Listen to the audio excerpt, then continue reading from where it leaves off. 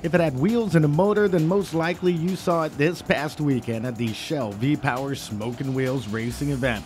Every car, bike, on-road, and off-road enthusiasts were at the Geo tracks for the two-day event that featured drivers and vehicles from all over the world participating in the many different types of races.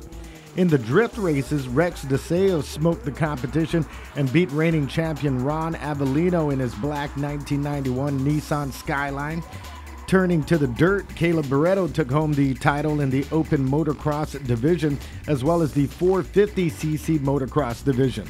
And one of the more popular events since its inception into the races is the off-road obstacle course and the mud drag races. We actually have two events this afternoon with this area. We have the obstacle course and we also have the mud drags.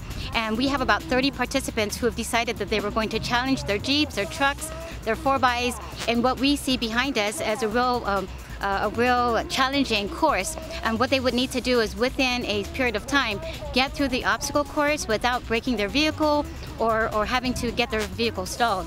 So we have the obstacle course, and then the mud drags is another event where trucks would have to compete side by side to get from one point of the mud drags or the mud area to the other point, and the one that gets there first will be the winner.